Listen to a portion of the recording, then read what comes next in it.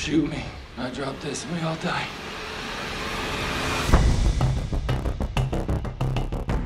I'm Sharronda Williams. Welcome to Prime Video Recaps, where I will be recapping some of our favorite Prime Video original titles in order for you to catch up before binging a new season. With Jack Ryan Season 3 premiering on December 21st, I thought you might need a little reminder of what happened on Seasons 1 and 2 of Jack Ryan. Sounds good. Jack Ryan centers around an up-and-coming CIA analyst who is thrust into a dangerous field assignment for the first time. He soon uncovers a pattern of terrorist communications that launches him into the center of a dangerous gambit with a new breed of terrorism that threatens destruction on a global scale. Jack Patrick Ryan, played by John Krasinski, has a PhD in economics and a moral compass of a Boy Scout. Jack once worked on Wall Street but was later recruited by the CIA to work as a financial analyst. Jack becomes suspicious of financial transactions happening in Yemen and soon begins to think they are linked to a new terrorist leader by the name of Suleiman. Jack goes to his new boss, James Greer, who is the new head of the CIA's Terror, Finance, and Arm Divisions, better known as TFAD, with his findings. But Greer tells him he doesn't have enough information for them to make a move. Wow, I am impressed. And a backstory about James Greer: he isn't too happy about his new posting as he was demoted to a desk job after killing an asset. After Jack forces his hand, both Greer and Ryan go to Yemen to begin their search for Suleiman. While helping with an interrogation, Jack realizes the prisoner he is talking to is actually Suleiman. Suleiman is broken out of prison by his brother Ali. Jack tracks Suleiman's next location, which is Paris, but finds out that his brother Ali was there instead. They go to raid an apartment they believe him to be in, but Ali gets away as Jack is distracted when the apartment above explodes. Jack discovers that Ali has been communicating with Suleiman through a video game. He then pretends to be Ali to set Suleiman up in a trap, but he realizes that this is not his brother. All right, shut it down. It's not over. He knows no one's coming. It's not over. It's a lie. He knows no one's coming. Wait a second. Suleiman was orphaned with his brother Ali after a bombing killed his mother and destroyed his hometown during the Lebanon War. He and his brother escaped to France, where they became French citizens. Suleiman and Ali encounter much discrimination in France due to being Lebanese and Muslim. Suleiman is very bright and educated at the top of his class, but due to discrimination, he isn't able to secure work in his field of finance. While out with his brother, Ali shows Suleiman his gun, but they see that the police are around. In an effort to help his brother get away, Suleiman shoves the officer and ends up getting charged with assaulting a police officer and serving time. It is in prison where Suleiman is radicalized by extremists.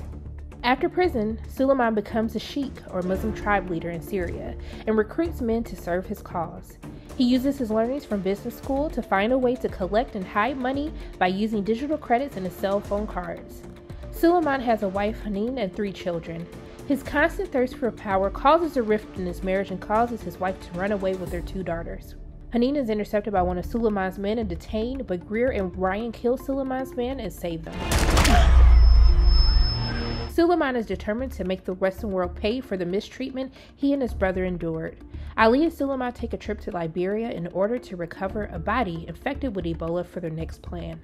They give the body to scientists who are able to weaponize the Ebola for Suleiman to use. Suleiman takes some doctors as hostages, but Greer and Ryan are able to save them and bring them back to the States. They quickly realize this was all a part of Suleiman's plan, as all the doctors have been infected with Ebola. Suleiman's next target is the POTUS, but Jack quickly ruins his plans and ends up killing Suleiman. Greer is given a new post in Russia, while Jack is offered to be the new head of TFAD. Greer leaves a note with a ticket to Russia to join his team as the season ends without knowing which role Jack will take. Thank you, sir. In the beginning of Season 2, we learn that Ryan made a decision to go work for Senator Moreno in D.C.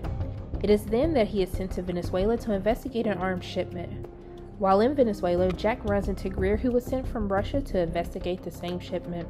While en route to leave Venezuela, Jack's boss and friend Senator Moreno is assassinated by mercenary Max Schnickel, leading Jack to believe that the president Nicolas Reyes has something to do with it.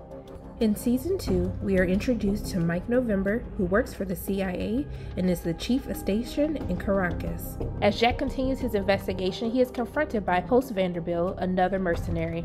Jack and Greer infiltrate an area and look into the shipping containers brought by the Almeida. Jack discovers equipment that leads them into a military group called the Empress, which is based in London.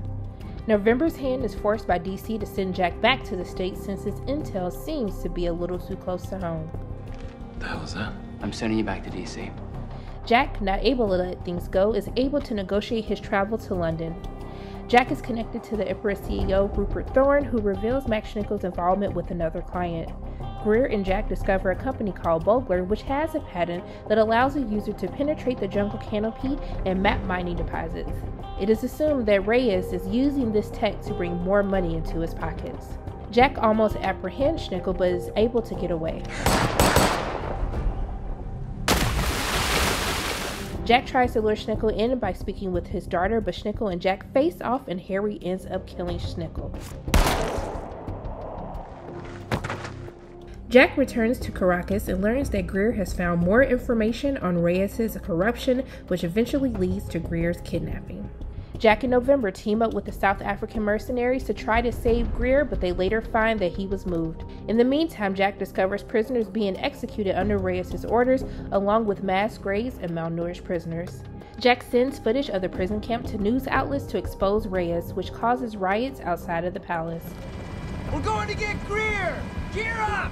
Jack and November rescue Greer and almost take down Reyes until November convinces Jack to leave Reyes in office.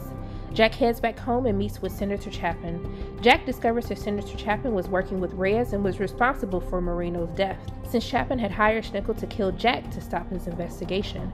In the end, Reyes is replaced in office by Gloria Bonaldi, who would be a better leader. Chapin is arrested for the murder of Senator Marino and his other crimes. Greer ends up taking a break from the field. It's been a hell of a run, but it's over. There you have it, everything that you need to know about seasons 1 and 2 of Jack Ryan. Don't forget, season 3 of Jack Ryan will premiere on Prime Video December 21st.